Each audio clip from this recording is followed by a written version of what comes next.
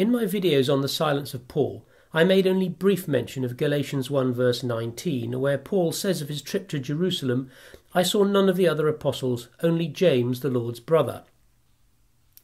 A similar text is Corinthians 9 verse 5, where Paul says, "Don't we have the right to take a believing wife along with us, as do the other apostles and the Lord's brothers and Cephas?" These texts are used extensively by historicists when countering the argument from the silence of Paul, and all mythicists must consider them. This level of interest does merit further treatment. Paul uses words that denote sibling relationships very commonly. The word counts do depend on how you break down the categories, but the way I've done it, Paul uses the term brothers and sisters when addressing his audience 62 times. He refers to non-specific church members as brothers and or sisters 20 times. He refers to named church members as brothers 14 times, to non-specific church members as brothers 7 times. He addresses Philemon as brother 3 times, and he refers to non-specific church members as sisters twice. With the 2 Lord's brother passages, this adds up to 110 occurrences in the approximately 24,000 words of the 7 genuine epistles of Paul. I have listed all of these occurrences in the comments. In almost all of these 110 occurrences, we can tell unambiguously from the context whether Paul is referring to spiritual or physical siblings. There are only 2 exceptions to this, and I'm sure you can guess which 2 those are. That leaves 108 examples where we can tell from context whether Paul is referring to spiritual or physical siblings. And in that group of 108 occurrences, there is only one where the context would suggest that he is referring to a physical sibling, and that one is in Romans 16 verse 15, where Paul says, "Greet Philologist, Julia, Marius and his sister, and Olympus and all the Lord's people who are with them." This looks like a real sibling because it refers to a specific person's sibling, rather than the way Paul refers to spiritual siblings as "my brothers and sisters," or "our brothers and sisters," or "other brothers." So in Paul, siblings are overwhelmingly spiritual, not physical. Here are a few of the typical examples of Paul's use of the term as spiritual brothers and sisters, taken from the numerous ones that exist. Corinthians 16:11, "No one then should treat him with contempt. Send him on his way in peace, so that he may return to me. I am expecting him along with the brothers." 2 Corinthians 8:23, "As for Titus, he is my partner and co-worker among you. As for our brothers, they are representatives of the church and an honour to Christ." 2 Corinthians 1:1, "Paul, an apostle of Christ Jesus, by the will of God, and Timothy, our brother, to the church of God in Corinth, together with all his holy people throughout Achaia." His most common way of using the term is in addressing his audience, and this is an example, Romans 7:1. "Do you not know, brothers and sisters, for I am speaking to those who know the law, that the law has authority over someone only as long as that person lives." So if we take the 2 brothers of the Lord passages, it's certainly true that they have a similarity to the one passage that refers to a physical sibling, in that a specific person's sibling is mentioned, rather than somebody who is our sibling or my sibling generally, in that he says, "I saw none of the other apostles, only James, the Lord's brother," suggesting that it's something special about James. Then in 1 Corinthians 9:5, "Don't we have the right to take a believing wife along with us, as do the other apostles and the Lord's brothers and Cephas?" This appears to be categorizing different groups of itinerant preachers, those being the other apostles apart from Paul, the Lord's brothers, and a group with one member, Cephas. The Lord's brothers could be the physical brothers of Jesus, but they may rather be another different category of itinerant preacher. Assuming a physical sibship is fair enough for the sister that is specific to Marius, but there is one individual whose siblings generally seem to be spiritual, and that is of course the Lord. We have good reason for believing from Paul that the brotherhood of the church includes Jesus, because both Jesus and the faithful have the same Father, i.e. God the Father. Paul states in Romans 8:14, "For those who are led by the Spirit of God are the children of God. The Spirit you received does not make you slaves so that you live in fear again. Rather, the Spirit you received brought about your adoption to sonship, and by him we cry, Abba, Father. The Spirit himself testifies with our spirit that we are God's children.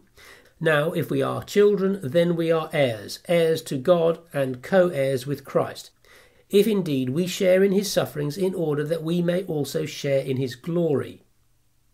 So we know the faithful are children of the Father.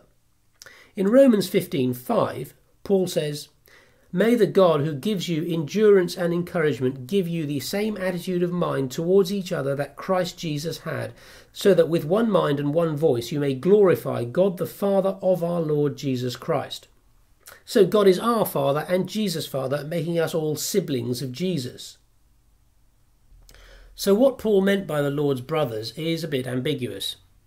I'm sure if he'd anticipated the historicity versus mythicism debate, he'd have been a bit clearer, but he didn't. Mythicists address the Lord's brother question in different ways. Richard Carrier maintains that brothers in this context refers to all members of the church. There is some logic behind this because of Paul's view that both Jesus and the faithful are children of God the Father. The problem is that it makes for a rather strained reading of 1 Corinthians 9:5. Don't we have the right to take a believing wife along with us, as do the other apostles and the Lord's brothers and Cephas?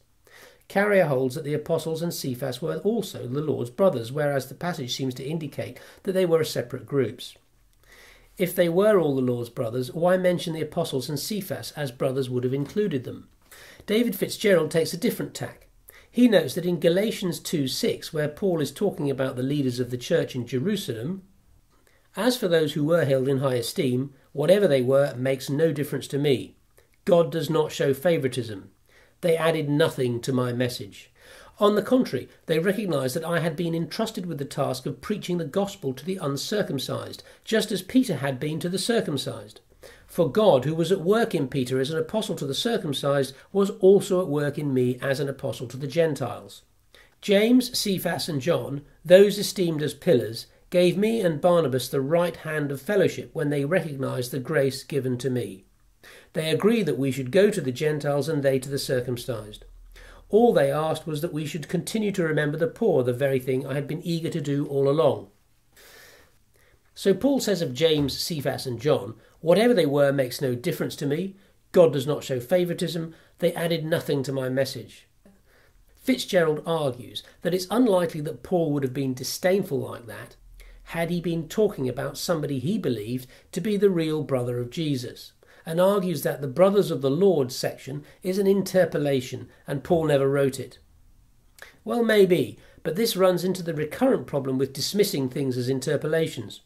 Any inconvenient evidence can be dismissed as an interpolation. Is Fitzgerald's argument from disdain strong enough to justify this? Robert Price argues that the Lord's brothers was a particular designation of a group of itinerant preachers. This view does not lead to a strained reading of the two texts, but it's not particularly supported by other evidence that a group bearing such a name existed. So, for example, in 1 Corinthians 12:28, "And God has placed in the church first of all apostles, second prophets, third teachers, then miracles, then gifts of healing, of helping, of guidance, and of different kinds of tongues. Are all apostles? Are all prophets? Are all teachers? Do all work miracles? Do all have gifts of healing? Do all speak in tongues? Do all interpret? Now eagerly desire the greater gifts." Here Paul's listing the roles within the church, and the Lord's brothers are not mentioned. But then there's no indication that this list is intended to be comprehensive. So mythicists have different ways of rationalising these texts, but none of their rationalisations are without problems. When taken in isolation, the Lord's brother thing is perhaps a bit marginal, since it's not at all clear what Paul meant. The plainest reading is that Paul meant a physical brother of Jesus, but that reading is not supported by Paul's overwhelming use of sibling relationships to describe spiritual rather than physical siblings. Perhaps more important, though, is the context in which this debate arises. The Lord's brother is the strongest counter to the silence of Paul argument for the non-historicity of Jesus. Now, if this rather marginal argument is the best one against the view that Paul did not believe in a historical Jesus, from all of his writings, in 7 genuine epistles and 24,000 words, it speaks volumes about what he didn't say about a historical Jesus. And that's really very odd under historicity.